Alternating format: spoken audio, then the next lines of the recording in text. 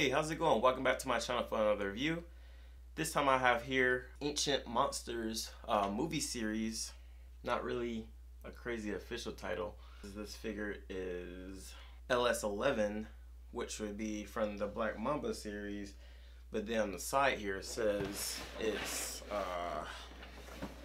movie series AM01, which isn't this Ayoi Mech? I don't know. But there's the box. As you see, you have a big cool picture of the Spinosaurus mold. Oh, and this figure is a third-party upscale version of Scorn from Transformers Asia Extinction.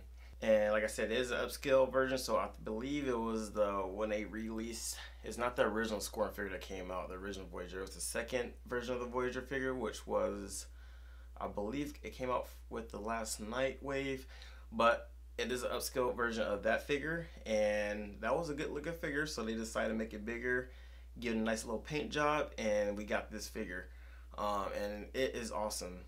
So hopefully, even though it's not looking like it, but hopefully we got a nice decent Grimlock, we got a decent Scorn. Why can't we get the other two Dinobots? We need two more. Come on, let's get some good figures made. So tell me what you guys think about that. Alright, moving right along. Taking a look at this side box I just showed you. It says movie series AM1. It says Ancient Monsters on this side, and as you see, it's a giant box.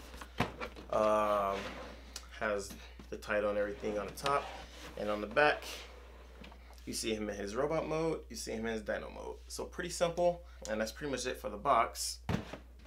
All right, and bringing the figure in himself. Here he is, and he looks freaking awesome. So as you can see here, he's a giant Spinosaurus. Just looking at the detail here, has some nice spiky teeth here. And the paint just has a nice like sheen, like it picks up the light very well. You get to see all the details. You have the 3 spikes here, rows of spikes, which are rubber. He does come packaged in his robot mode. So this back spike here is usually kind of flipped over and tucked in, so it's a little bent. But you know, take a blow dryer or something to it, it's kind of flexes. So I'm still working on mine, but it's a lot better than what it was before. As you can see there.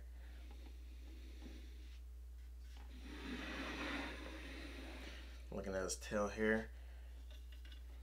Nice and spiky. Got a little bit of movement here. And yeah, awesome looking figure. I'm taking a look at the feet here. Big beefy legs. And yeah. And this figure is nicely articulated. As you see, his mouth does open very wide, which is really cool. Head can turn side to side here on a nice stiff joint, can move up and down. So very nice head articulation. Head can also spin. Very nice head articulation here. His claws here can move down. Has a little wrist articulation here. His arms are on the wall joint, so can move around really nicely. And then his legs are the robot mode legs, so I'll show you more of that in robot mode. But you see, they can rotate the hips here at a ratchet, which is really nicely. He had a nice knee joint, and his toes actually are articulated, which is really cool. And as you're seeing, the tail does move. So nice range of motion here. And then his spikes does move, so you can move those however you want to make those to your liking. And he also does spin at the base of the tail here. Okay, so I did move the camera back a little bit because I'm moving on to my size comparison, and the main one I want to show you will be this one right now. So I'm gonna move him kind of back here. There you go. Then I'm gonna bring this guy in. My nice Grimlock here. Bring him down a little bit. There we go.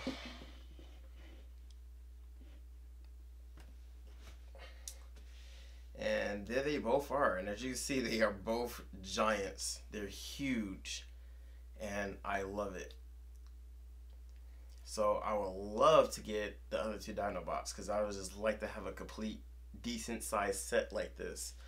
And I do have the Black Mamba Grimlock. I don't have the other Grimlock that came out, which I do like the details and everything, and how it transforms is really nice. I just wish if it was a little bit bigger, like this scale, then I'll definitely get it. But this is the scale I'm going for, so I stuck with this guy. And just to be silly here, I'm bringing this little Human Alliance figure here. You see how massive these figures are, so yeah. And here's Bumblebee.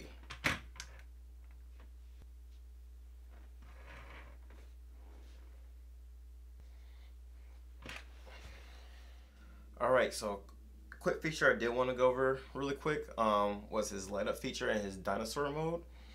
Yes, his eyes does light up, and the button is inside his mouth. Now you look way in the top up there. See if I can even get the light in there. It's really way in there. Give me just 1 second.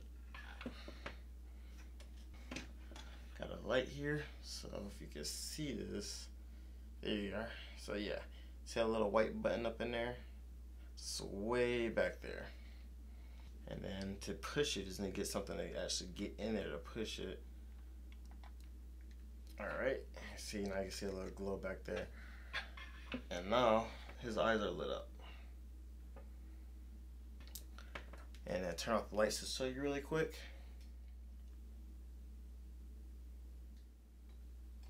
So not super bright, but it's still cool that they light up. Time for the main event, which is just the transformation. So first thing you can do is go ahead, straighten out the legs. And bring him out, bring on this panel here. Gonna rotate him all the way back like that. Just straighten out completely, just like that. Do the same on the other side. Bring him out, bring on that panel there. Rotate the legs all the way back, straighten the knee out, and then there's that for you. And then since we're right here, I'm just gonna go ahead and flip down this little side piece here, a little extra detail here. Same on this side. You're gonna take this piece and then flip it down. You can take this little side panel here. It's a little port here. It's gonna plug in up there. That little tab that's right here. So bring that up. Bring the fin straight up. So port in right in here, just like that. Same thing on this side. Bring the fin straight up. Just a panel. Put it in on the side, just like that. Go ahead and take the arm here, put that straight down. These little side pieces here peg into this piece here. So go ahead and pull these out. And as you can see, there's a post right here, a couple of posts, and some ports here that those plug into. On either side, go ahead and do both sides here. Take this piece here, turn it 180, just like that. And as you hear, it's a really loud ratchet. You need to take these side panels here, come up to this section here, undo them on both sides, just like that. Now you're gonna come up to the dino head. Gonna lift up this whole section here. Just like that. Go ahead and peg this section here. I got the legs. I kind of like hold it upside down. That way the legs are completely spread out. This is the upper section here. This is the section with the tail. I'm gonna unpeg this section with the tail. Freeze up this, and now you got this whole centerpiece that rotates. You need to have the legs split apart and this tail section out the way to get clearance for this to come back. So this comes up. You're gonna take the head here. Gonna flip it out. There you go. Rotate the head all the way out. You're gonna take the dino head, and that's gonna flip all the way in. And that's another reason why you want to have this all the way back, to have a clearance for the snout of the dinosaur mouth to go in. Alright, next, once you have the dinosaur head in, you can bring this whole section back up. And it should fit nicely. It's a cutout behind the head here where the spikes fit in. Fit nicely right there. You're going to take these side panels. It is a tab right here. And then this little port here, you can see it on this side right here, this little shape, plugs into that tab. So, I'm going to plug these back. And hear that clip there. Same thing on this side.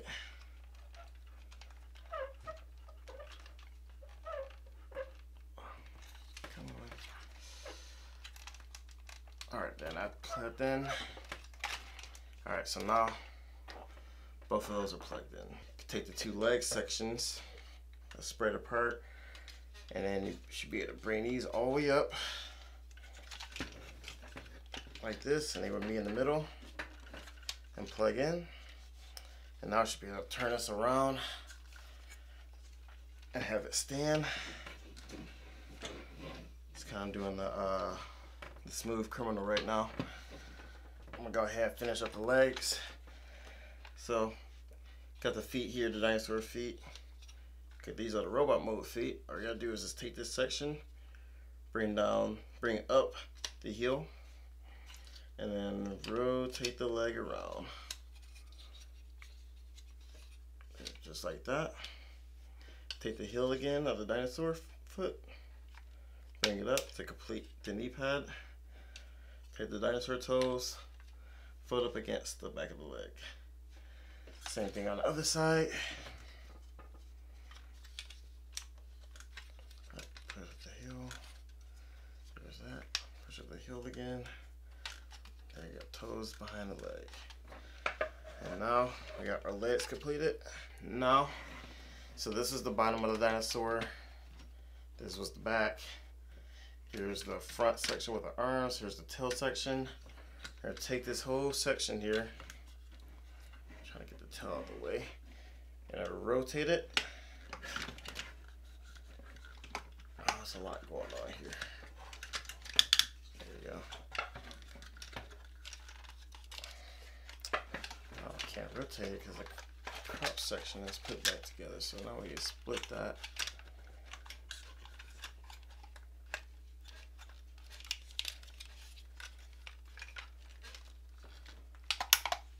There you go. I can bring this back together. Okay. So now we got the chest here.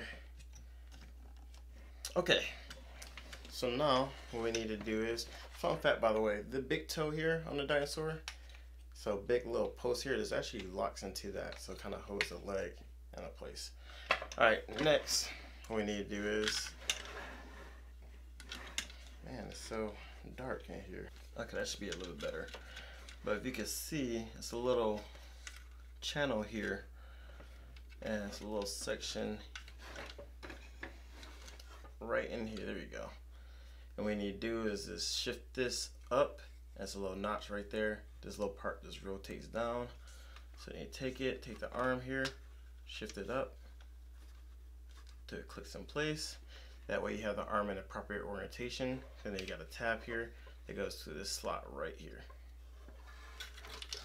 So just line this up, push that in, and that's in. That's one arm. Now got the same thing on this side. So take that, shift it up. There you go. And push this in. Just like that. Okay. Almost there. And now just the last little adjustments.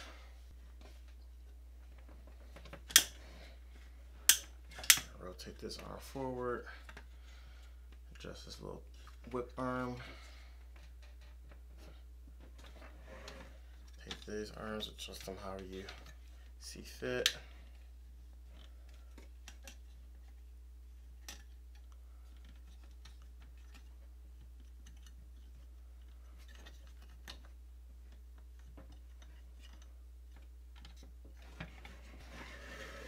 adjust these little fins, this middle fin, however you want. I like to just keep it straight, to be honest. And here you have him in his robot mode, and as you can see, he was a lot of work. He was interesting, but that's to be expected with the bigger Transformers. But the end result is amazing. Once again, the paint job is impeccable. It is really awesome. He does have a die-cast chest plate here, which is really cool.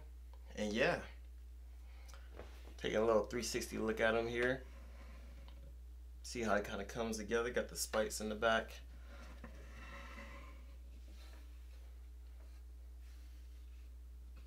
See how the legs kind of folds up really nicely.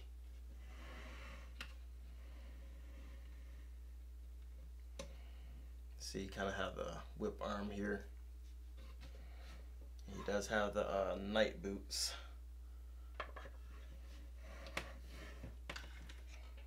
And yeah, I mean, the only problem I really have with this figure is that his feet are on ball joints, but the ball joints are, how do I explain it? They're on the sides here. It's not like a ball joint going down to the foot. It's actually going to the side. So sometimes they're a little loose, but I'm pretty sure I can fix that. So yeah, looks really good. Like I said, I would love to have the rest of the Dinobots to have a full set, because I believe they would look awesome together. You see he has the little whip arm here, which that comes up really nicely. Kind of can wrap that around his shoulder if you want to do something along that lines, which looks really cool. Getting ready for a whip attack. Oh, and I guess that my hips are a little loose too. His head is on a ball joint. And there's those ball joints I was talking about right there. Man, no figure is perfect, that's for sure. No matter how nice it looks. Got the articulated fingers here. They all have one hinge each, which is really cool. He has like a little inner elbow joint here. Has a rotation at the arm, go out and out. Same thing on this side, has a ratchet. Sway, kick forward. Can't really kick back because of the backpack here, but he does have the bends and everything. Be careful with the bend in knees though, because of the dinosaur toes back here. So yeah, like I said, his feet is on a ball joint, so pretty articulated figure.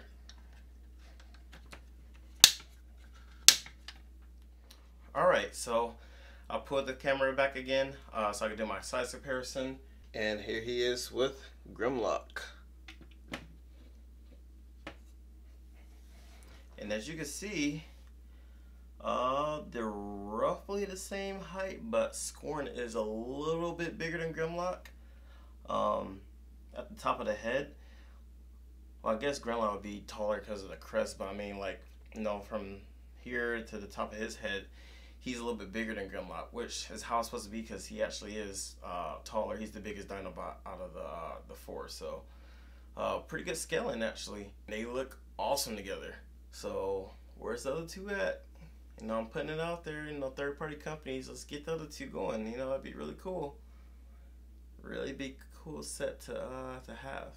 So just saying. But yeah, they look really cool together. And while I got them both here, I'm going to show off his light up feature because you already know his eyes light up from my previous review of him. So I'm going to show his light up feature because his eyes just light up and we can see how they both look. So let's check that out. And he does just have a button in the back of his head. And then he has a button in the back of his head.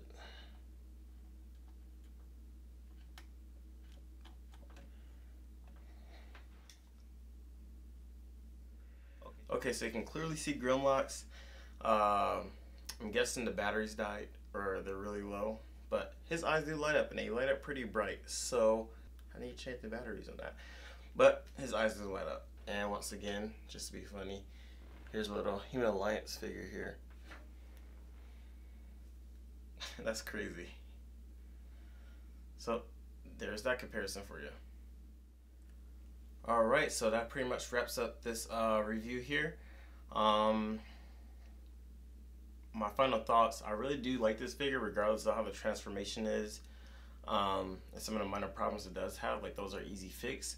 So I really do like this figure, and I really do highly recommend this figure. It is a little bit older, so it'll be a little bit harder to find. Might be a little bit more expensive. But if you can find this guy, definitely pick him up.